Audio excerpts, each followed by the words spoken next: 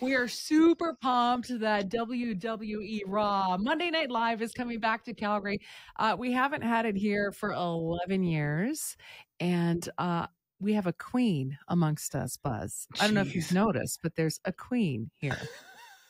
Liv Morgan, no crown. You got your belt. Wow, that looks huge. This is my crown. Yes, it's so beautiful and large and lovely, and it's all mine. And it's hers. Congratulations on being the champion. You've clocked in at over 100 days now. How's it feel? You were born a champion, I'm guessing. Oh my gosh, amazing. Every day I wake up, the women's world champion. Are you kidding? Are you kidding? And I have Daddy Dom by my side. Life is so good right now. I can't ask for anything more. Daddy Dom. I feel like you're his daddy, though. I think you might be the boss, right? It's very even. It's very even. It's so lovely. Okay. How do you accessorize with a belt as part of your fashion? Because that's a little big for a tiny waist. Yeah, we kind of just let this do all the talking. This is the statement piece. Anything else is kind of just, no one's going to notice anyway. This is the real fashion statement, the real statement maker. It is a fashion statement. So we let it just have all the attention and all the glory. Personal question. Have you ever slept with the belt? Yes, I have. Well, I mean, athletes sleep with their medals. Yeah, I know. It's a very good pillow, but it makes a nice little companion, Growing up, 4 older brothers, a younger sister, you got to be the one that they tried their moves on. I was like, me too. You're like, No. I did have a younger sister that would always have to play the sports that her 2 older brothers would want. We weren't so much in the backyard wrestling with her. Oh my goodness. What kind of stuff did your brothers put you through? I'm sorry, what? What kind of stuff did your brothers put you through? Oh man. I mean, honestly, I don't even want to say, because I don't want anyone listening or watching to get any ideas, because it was not safe and it's nothing that any kid should try at home. But we were full on wrestling in our little makeshift backyard wrestling ring. And luckily, we all walked away unscathed and everyone walked away safe and healthy. But it was like the very, very most popular after school spots. Could you, as a 12-year-old, like a 10, 11, 12-year-old Liv, ever imagine that this is what you would be doing in life as an adult? I think she always hoped. And that was like, my biggest dream ever. That seems so far-fetched and so out of reach and so like there's no possible way I could make this happen. So yeah, I mean, I wake up every day like having pinch me moments of just knowing that I'm very blessed and I'm just so happy and hoping that I just do everything justice, because I grew up loving it so much. We had the Scottish Warrior Drew McIntyre on earlier this week, and he gave us the origin story for the Claymore that involved some ripped leather pants. And then kicking his feet up, their pants ripping, and we're like, I'd like to see that. How did the Oblivion come to fruition for you? Yeah, I'm aware of that Drew story. Mine isn't as good. I think I was just looking for a new finishing move, something that I could hit on anyone, something that I could hit out of nowhere. And I was at the WWE Performance Center one day, kind of just messing around with the girls, just kind of like troubleshooting, we were playing around really, just seeing like what would work, what would stick. And I like accidentally hit the Oblivion, and I was like, oh, that might be something. So I tested it on a SmackDown dark match, and the crowd responded to it really well. And I was like, oh, I think like we had done something. I think we did One second, something. Samantha. Try it. Okay. I know you haven't Come on, seen bring it. So What? you're like lying up against the ropes. No. And then you tuck your head. Be careful. And then like this? yeah, and like, then I slam you in the ground. I feel like you might smell better. I feel like you smell better than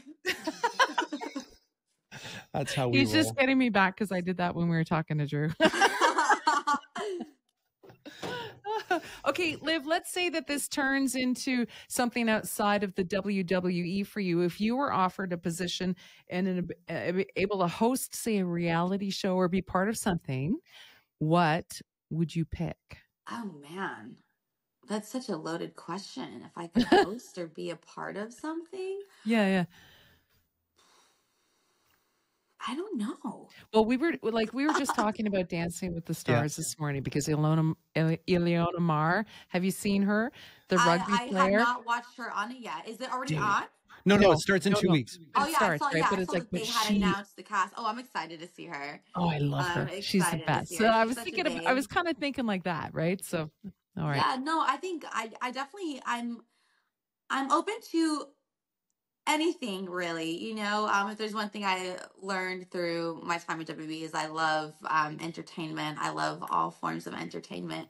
So I feel like I'm definitely open, and that's something that I'd be willing to do. I think I do very well at Dancing with the Stars. I think so too. That's why we're just putting it out in the universe for you in case you don't want to say it out loud. I'm saying it for you.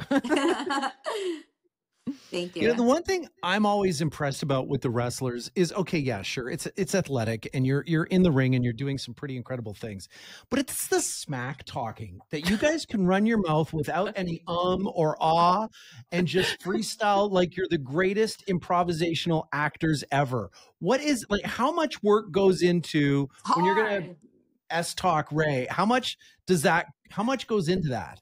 It's hard. Everything has to go into it. When you choose WWE, like if you're like, fortunate enough to, make it in WWE, like you're choosing that you're going to give this your whole life because that's what it takes. It takes every single part of your being to be successful at this. If you want to be successful, that's what it is. You give it your whole life. So it's like, you just have to give it everything because like you said, it requires so much and it encompasses so much. It's not just like athletics. It's like athletics plus the whole TV component, plus the drama component, the character aspect. There's so much that goes into it and you have to kind of hone in on it all.